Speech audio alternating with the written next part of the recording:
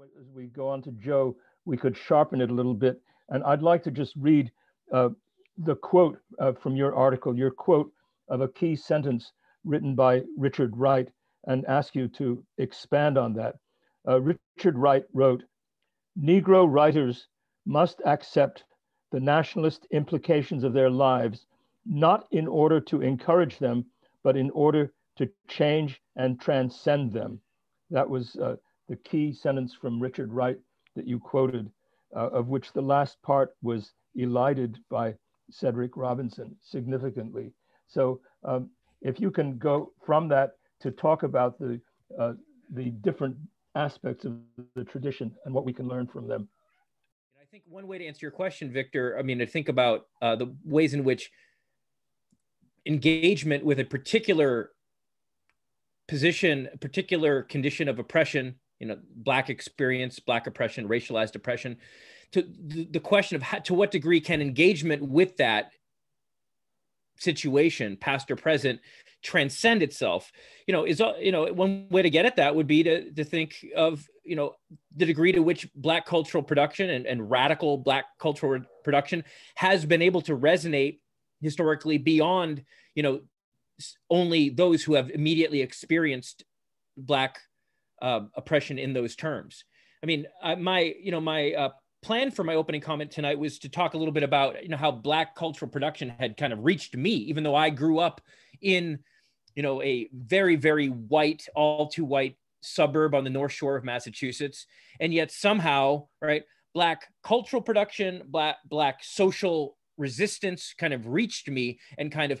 cut through, the bubble of the kind of demography. Demographics wasn't simply destiny insofar as the Black radical tradition. And here I'm thinking in my own life about, the Los Angeles rebellions that followed the outrageous verdict exonerating the torturers of Rodney King back in the early 1990s. But I'm also thinking about literary and culture production. And, it was a Richard Wright book that I pulled off the shelf, sick home from school in 8th grade, feverish, kind of semi-delirious with fever. It was Richard Wright's Uncle Tom's Children, a book he wrote in 1938 and republished with an expanded version in 1940 that, it knocked my socks off, right? And illuminated me not only to the kind of objective facts and the historical reality of Black oppression in America, specifically the, Black oppression during the Jim Crow white supremacist period in the South, but also illuminated me to this history of resistance, and a history of resistance that was making it clear that this fight for Black humanity, for Black equality, this fight against white racism was potentially and aspired to be a universal fight, or a fight that needed to be and ought to be joined by people that had been raised to consider themselves white, by people who might not be in the extreme depravity and extreme vulnerability and experiencing this extreme level of state violence that Wright depicted in a book like Uncle Tom's Children, which I hope folks will read if they have not. I think it still holds up in a powerful way today. But that I was moved by this revelation of the history of a resistance that wasn't simply calling for inclusion in what existed. It wasn't simply a call for liberal integration, nor was it simply a call for resistance that spoke only to Black people, but that was overtly, in the case of Richard Wright in the 1930s, evoking the particularities of Black oppression as a way to shed light on the need for a kind of a socialist revolution that would unite with poor and working class whites within this country, but also especially would unite with oppressed people and working class people around the world, an internationalist vision, an anti-imperialist vision. And I felt in Wright since 8th grade, I've come a long way, although I was hardly ever assigned Richard Wright's work in school, I should mention, whether in college or grad school, but as a scholar in the last 5 to 10 years, I've come around to the view that still sees Richard Wright in particular as a very important voice, particularly on this question. That I feel like that at least he represents for me the unfinished project of being fully attentive to the particularities and the severity of Black oppression without without framing that oppression as a uniquely Black property, which is to say, he engages, I think, the dialectics of race and class in a way that a lot of conversations today could benefit from engaging. And yet I fear that, as you alluded to Cedric Robinson's Black Marxism, this currently kind of ubiquitous work that a lot of people are alluding to and perhaps fewer people are reading, but nonetheless is popping up all over the place. I do feel like there is a particular framing of a Black radical tradition these days that literally kind of cuts out of that tradition some of, I wouldn't say all of, but some of the openings to build the struggle for Black liberation as an explicitly universal struggle, a common struggle that can be and must be and ought to be joined broadly, which is not to say that the conditions faced by poor whites or poor Mexicans or poor Latinos or whatever are identical, but there is enough of a common substance of that struggle that one can speak of genuine kind of the potential for genuine mass-based organic alliance and comradeship. It's not simply a matter of white guilt, ethical imperatives to reduce the harm on the other, that there is a common anchor in common interests, a common enemy, a common threat. Of course, the threats in the 30s and the threats today, some are the same, some are different, some are new. I know, Victor, I can't talk to you without thinking about the ecological crisis, which, threatens us all, albeit in different ways, and all of our, generations to come in different ways. I don't know if I've been prepared to sharply answer your question, but it seems to me one of my concerns today, and out of which that Socialism and Democracy article has come, that was linked earlier in the chat, engaging Robinson is right, is that I think it's important for us to not lose those elements of the Black radical and Black revolutionary tradition, which were not just, agnostic or potentially open to building an international multiracial fight, but who foregrounded that, right? Who foregrounded that not only as a political necessity, but as an objective possibility, realizing that, to put it in blunt words, capitalism was fucking over most white people too, albeit in very different ways, right? Than perhaps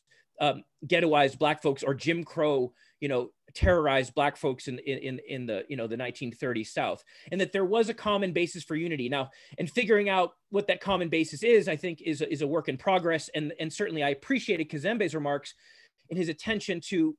the need to situate Black and radical cultural responses in their place and time, right? We shouldn't, and that's in fact one of my other concerns. I feel like that there is sometimes in some invocations of Black radical traditions, the suggestion that nothing has changed, right? That the best way to understand mass incarceration today is just to call it the new Jim Crow, or the best way to describe policing today is just to call it the new, or the new iteration of slave patrols. I do think that Richard Wright's work also stands out in its attention to the particular conditions of Black oppression in its time. It pushes back against a kind of the danger of anachronism, the danger of relying on kind of mythology of the past rather than a concrete examination of concrete conditions. So,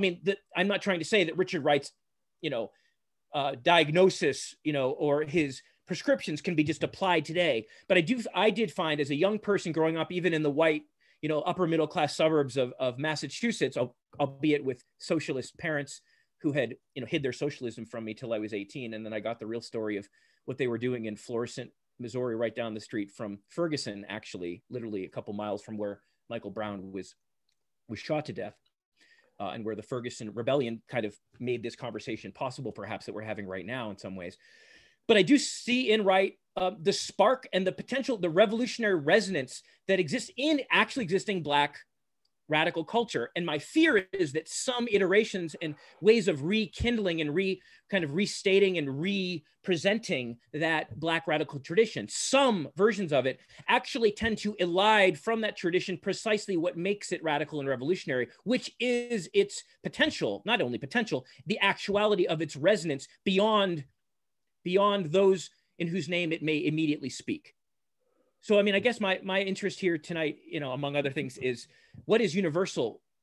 right? What is in that Black experience, not only the experience of oppression, but of resistance? What is it that others, even outside of the Black community themselves, can and need to learn from, not just the oppression of Black people, but their experience, the contradictory and learning experience of pushing back against that oppression, that very severe oppression and exploitation. And for me, I guess this would be the final point I'll make on Richard Wright, and then I'll kick it back to you, Victor and Linda, and on to Johanna and Eric, is to say, I think Richard Wright was also unique, or I mean, was rare in the sense of how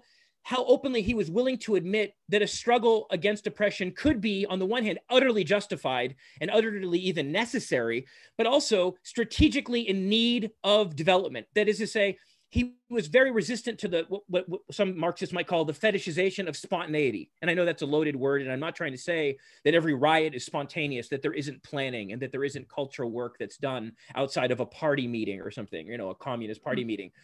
But I do want to suggest that Wright was uniquely, and in my view, he was exceptional in his willingness to both unite with the ethos, the energy that was going into the resistance, the individualist resistance, the black man who goes down shooting at the people that are going to lynch him or whatever, but also in recognizing the need to create strategic space that could basically allow for more than resistance. In fact, one of my pet peeves these days is the way the word resistance operates as a slippery slope term that, resistance, of course, only has meaning dialectically in relationship to some opposition. What are you resisting? And I do feel like the term resistance has become such a catch-all that we often don't connect it enough to the question of strategy, right? Resistance I do think wherever there's oppression, there will be resistance, but that alone doesn't decide whether or not you will be slaughtered or you will actually overthrow the oppressor and open up a revolutionary space for a true radical change in social conditions. So I think Richard Wright, one of the reasons he may be less popular these days than he needs to be, in my view, even in Black radical kind of circles or circles talking about Black radicalism, is because he confronts us with a very uncomfortable, I think, truth or fact, and that is oppression oppresses people. And I'm not just talking about Black people, but, capitalism fucks people up and alienates people, even from their own desires. There's a huge gap between what people in Richard Wright's novels think and what they say out loud. There's a huge gap between what they think and what they're able to actually do. There's a huge gap between what they know is possible and what they're willing to act based on how well they trust the people around them or don't.